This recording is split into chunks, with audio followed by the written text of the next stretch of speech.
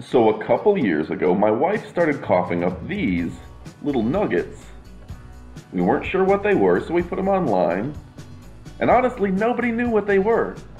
Because back then, tonsil stones weren't even a thing. She went to the doctor, to the ER, and nobody knew what they were, and they didn't seem to care.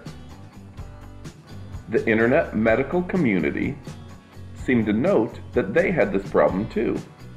Jennifer could take a toothbrush, swipe her tonsils, and these would come out. The thing was, the toothbrush was too abrasive and it would cause bleeding in her tonsils, and she didn't want that, so we picked up a lighted medical pick and we were able to extract them pretty easily.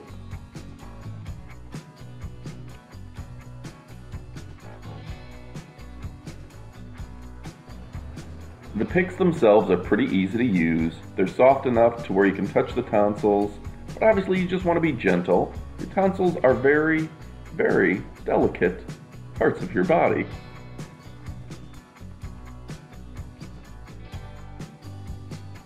What's interesting is that dozens and dozens of other creators started posting their similar videos on the internet as well. Apparently, she wasn't the only person who got these. After consulting an ENT, he said it may be time, due to her allergies that likely caused this in postnasal drip, that she needed her tonsils out. So last week, her mom came down and we took her to get her tonsils out.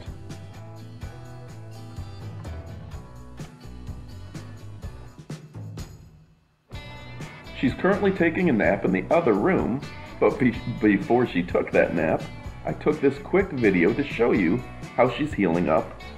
And you can see that's essentially the scab in the back of her throat from where they removed the tonsils.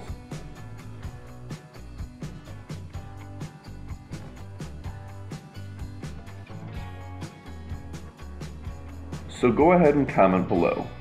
Did you hear of these 4 or 5 years ago? Did you know what they were back in the day? Because it was new to us, and it was new to a lot of people. But nowadays, they're almost commonplace. Everyone's heard of these now.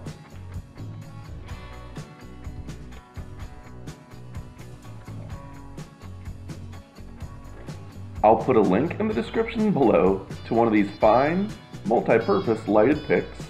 Pick one up. They're from Amazon. You're gonna love them. Thanks for watching, and adios, amigos.